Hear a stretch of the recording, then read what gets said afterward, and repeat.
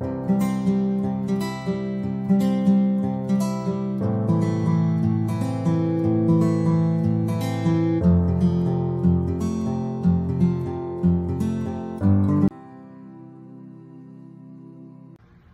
you know what a snowflake adoption is?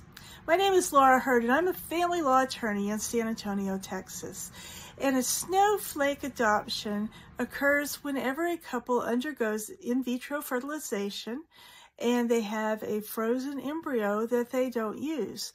You see, often whenever a couple is undergoing this procedure, it's very expensive, and often they will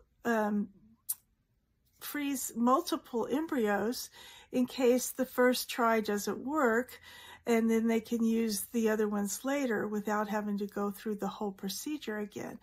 However, at the end, if the couple has conceived, or if they get divorced and they decide they don't want to conceive, then they have this material, this frozen embryo, and the question is what to do with it.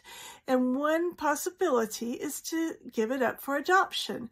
And because they're frozen embryos, those are called snowflake adoptions.